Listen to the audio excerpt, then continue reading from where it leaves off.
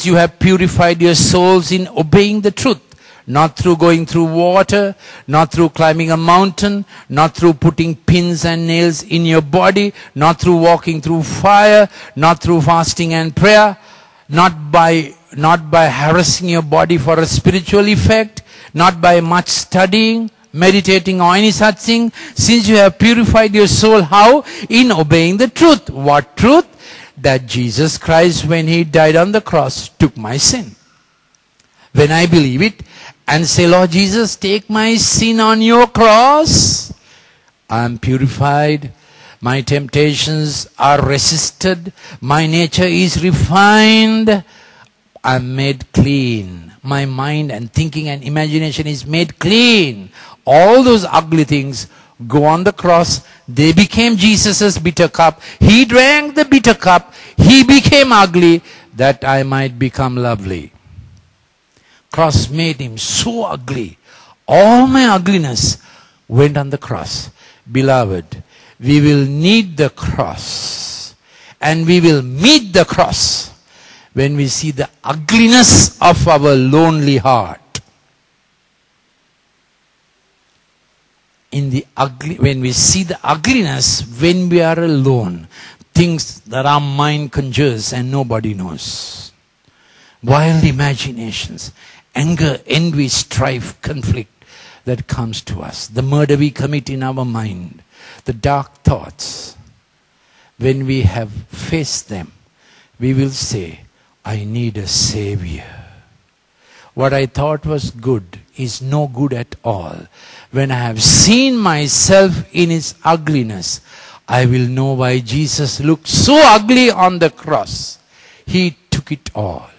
But when He rose again, He was glowing. Mary Magdalene couldn't recognize Him. Disciples on the way to Emmaus couldn't recognize Him because their last memory of Jesus was so marred on the cross. When we came back from Hades, risen like the morning star in all His glory, looking like the Mount of Transfiguration, Jesus. They took some time to recognize Him. And He had to say, don't fear, it's me. Don't fear, it's me. How heartening it must have been. How encouraging it must have been. That darkness was removed. The memory of that dark day was removed. Jesus was back to live inside their heart. Better than living with them and doing the miracles and showing them.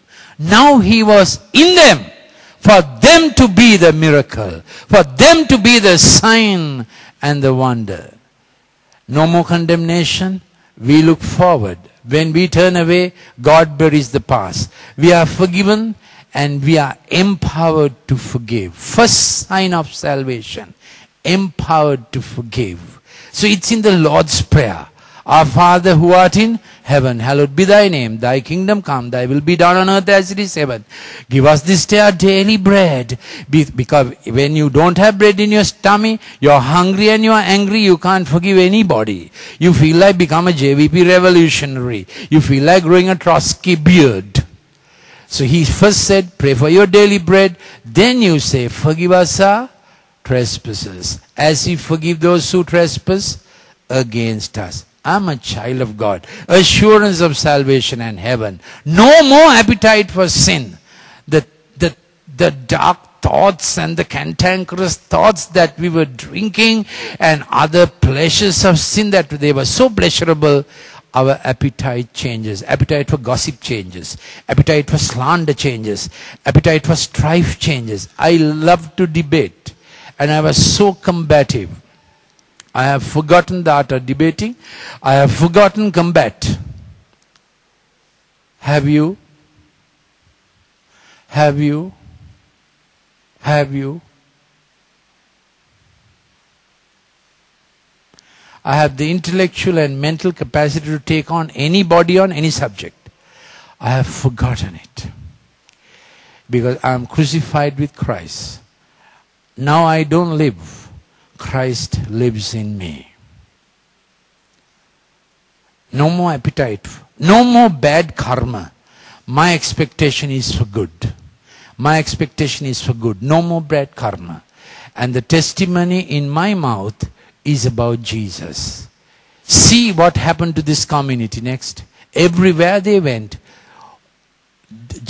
the Lord said in Acts 2:39, this is what the Lord Peter spoke to them and said, for the promise, this life is for you and your children, those who are near you.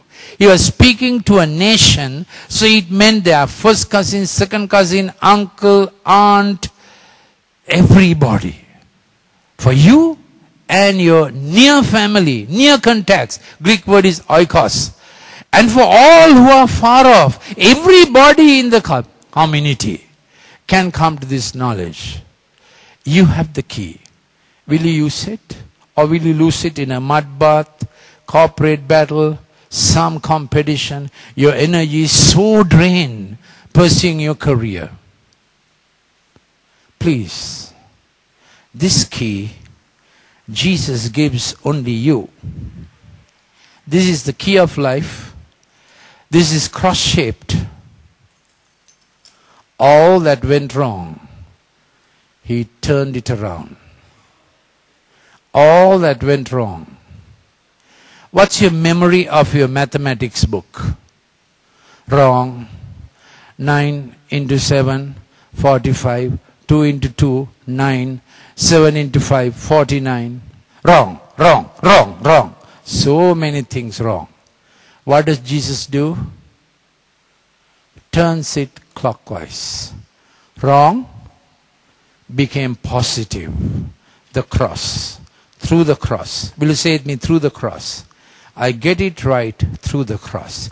This is righteousness that saves. I get it right through the cross. Not my penance, not my suffering, not the bad things that happened to me, not the good things my parent did, not the merit, not the charity, not the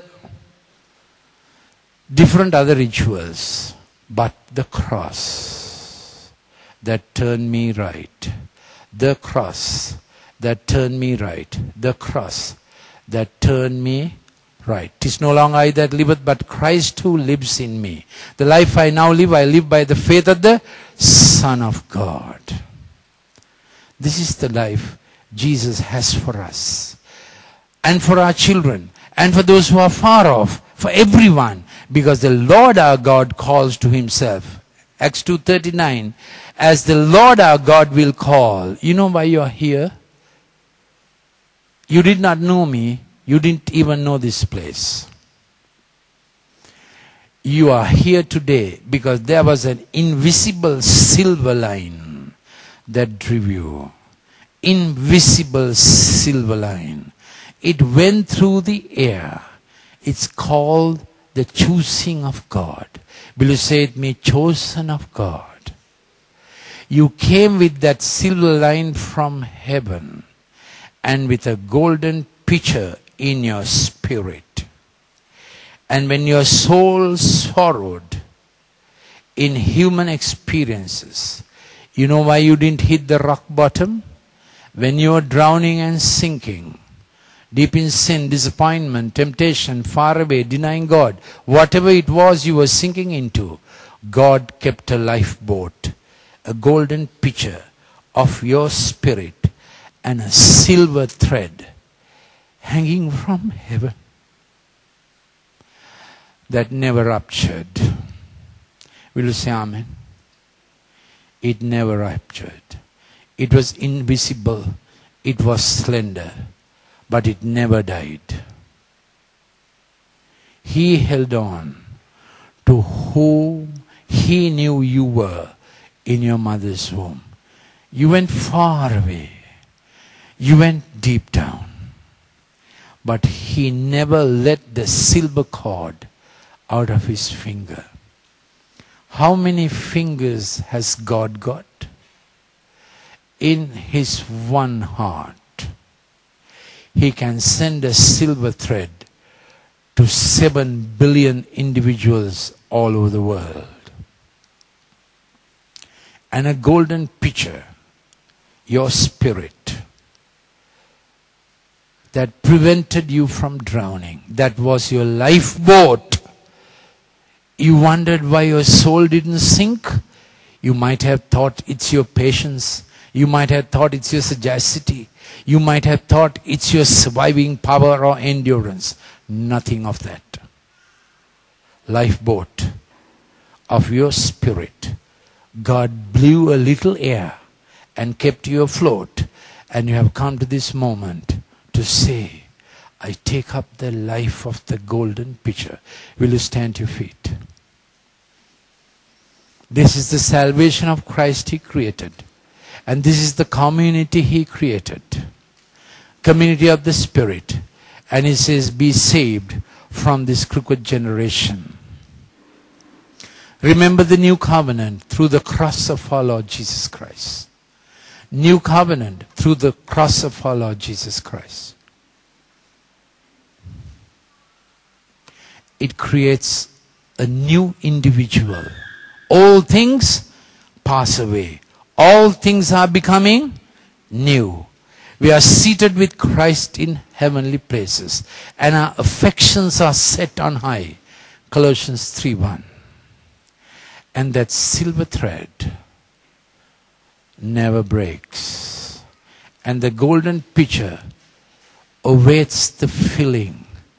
We have been working with our soul and our conscience. That is wood, hay, stubble, clay, iron, brass.